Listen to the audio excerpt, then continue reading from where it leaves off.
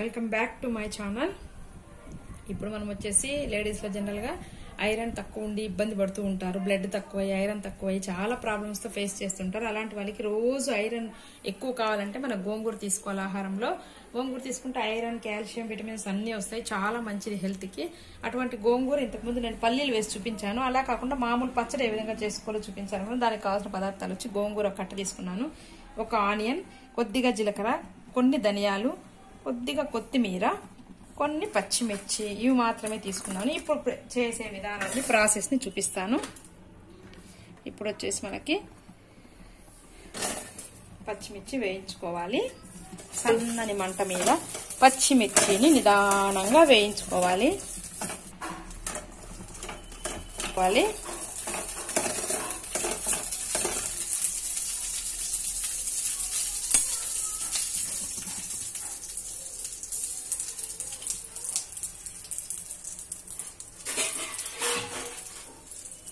వేడిగా ఉంది కాబట్టి మనకు ఒక నిమిషానికి ధనియాలు కూడా వేగిపోయాయి.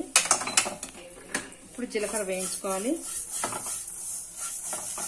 పెనం హీట్ ఎక్కింది కాబట్టి మనకు వితిన్ 1 సెకండ్ లో అన్ని వేగిపోతున్నాయి, మాడిపోతాయి. ఎక్కువ కొత్తిమీర వేయించుకోవాలి. కొంచెం సేపు పచ్చివాసన పోయేంత వరకు ఆ కొత్తిమీరని అలా వేయించాలి.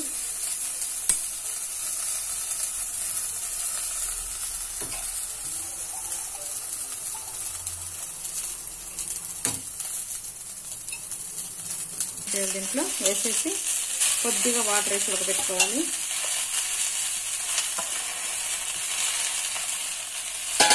ఎక్కువ వాటర్ అవసరం లేదండి, ఆకుకూర కడిగింటాం కాబట్టి ఆ వాటర్ సరిపోతుంది. మనకు ఒక చిన్న గ్లాస్ వాటర్ వేస్తే సిమ్లో పెట్టేసి మనకు ఉడికిపోతుంది గోంగూర.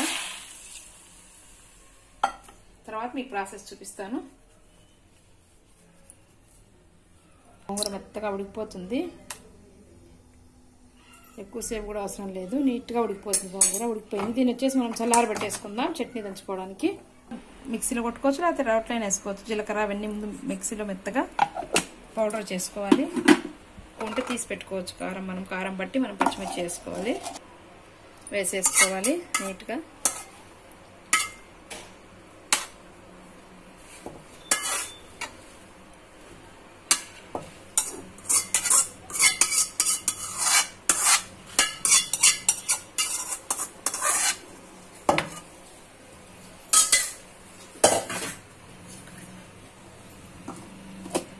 ఇప్పుడు దీనిలో